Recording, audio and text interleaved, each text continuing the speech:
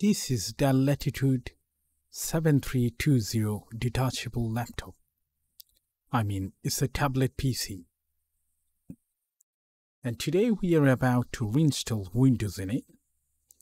You can install both. You can go for Windows 10 or Windows 11. This is compatible for both.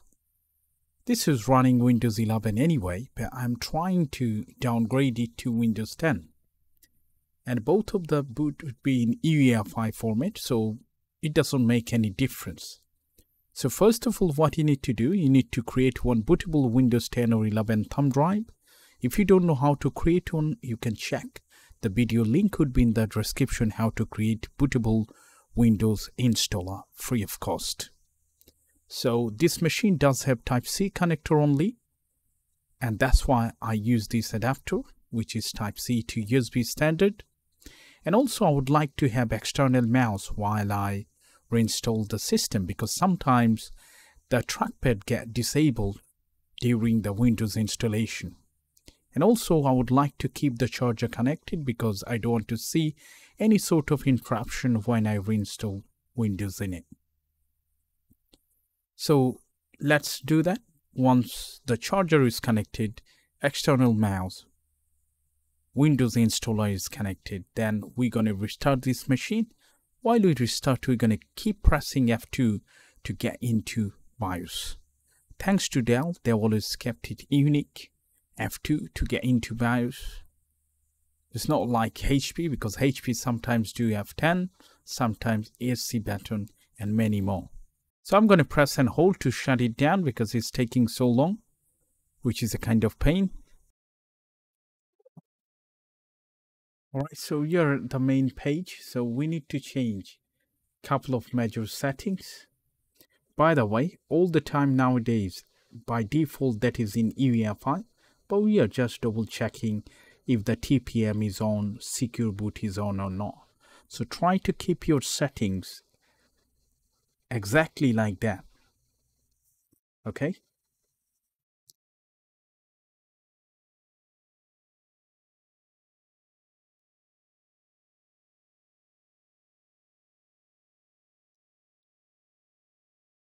As you can see, the security TPM, everything is enabled.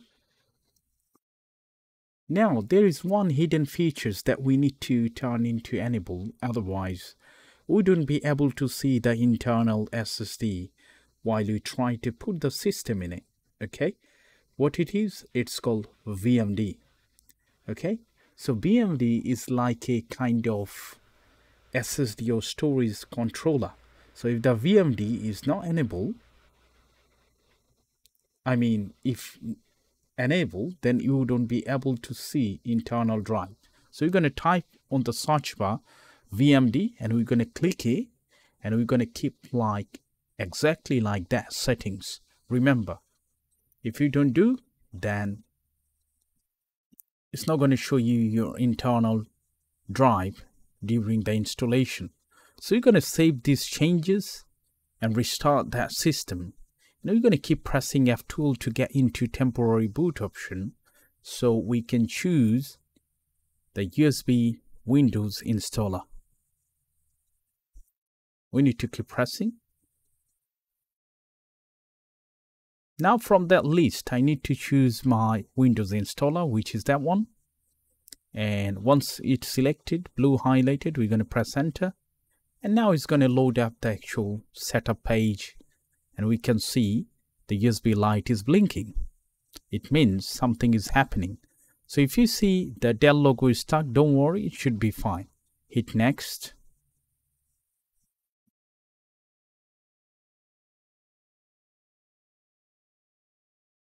Accept the terms and condition. And go for the bottom option because this is for fresh installation. And now we're going to delete all the data, but just a second. Before you delete any partition, make sure you back up your data first, because once you delete the partition, you're going to lose the entire data, which would be very difficult to recover, sometimes impossible.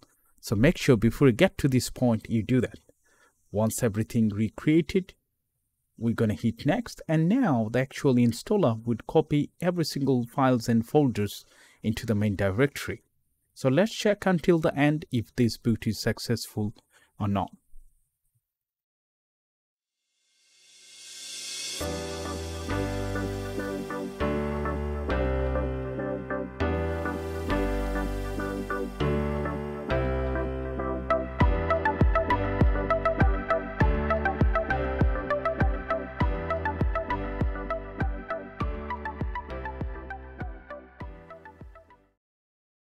As you can see, the boot is successful.